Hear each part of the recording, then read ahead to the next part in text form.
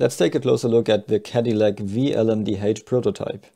Cadillac partnered with the famous Italian race car manufacturer Dallara and decided for a large, naturally aspirated V8 with 5.5-liter displacement. In the balance of performance rule set, you want to tick all boxes with your engine, so large capacity and turbocharging to get the most performance and to reach the set maximum power curves. For more information on this, check out my other video below. The fact that Cadillac decided against turbocharging might not be ideal here, but it also leaves them with a number of advantages. First of all, it's by far the best sounding engine of the 4 new LMDh cars. The next point is that it's significantly less complex in comparison to the competitors. And it doesn't need intercoolers like its sister car BMW, which is also produced with Dallara's LMP2 chassis. So we can see that the Cadillac has tighter side pods because they need less cooling. But like the BMW, also they have additional radiators in the sides behind the radiator package. Because of the tighter side pods, they don't need a turning vane to make sure enough air gets to the rearward radiator. It's interesting to see that Cadillac split the roof scoop intake, which BMW uses for one radiator, into 2 ducts to cool battery and electric motor. Because of their small size, it might be necessary to still use the additional radiators in the side pods. And, unsurprisingly, we can also see that Cadillac is using the rocker mounting points on the standard X-Track gearbox, like BMW. Also, this engine is not a fully stressed member, since they use a carbon fiber pipe to reinforce the back of the car. And let's talk about aerodynamics.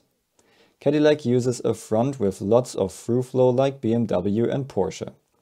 They use a high-sitting crash box, so it's clearing the path for the airflow. We see a huge front wing flap and reinforcements at the sides. Cadillac is using brake ducts in a high, slightly curved area, which provides less pressure, but the intakes are relatively large and the team even blanked them. When the nose is off, we can see the large deflectors to push the front rear wake outboard to keep the underbody flow clean. And we also see the T-tray underneath. A nice little detail are the 2 intake scoops underneath the nose. Also, the Cadillac uses large but simple dive planes at the side. The front exits to extract front diffuser air are the same as on the BMW. There's 1 slot above and 1 further back at the side. As we said before, this air then flows to the additional rear radiator instead of using it for through flow like Toyota.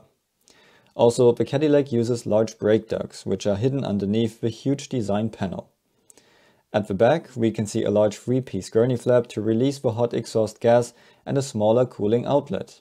This is not surprising because the car is not turbocharged. There is a very open structure behind the rear wheels and a large 2-element rear wing on top. So all in all, the Cadillac is a beautiful and the best sounding LMDh car. Because of its naturally aspirated engine, the car is a lot simpler than the competition, but they might lack some tools to get the most out of the BOP regulations. The simplicity could help them with reliability in endurance racing when it's competing against a lot more complex cars.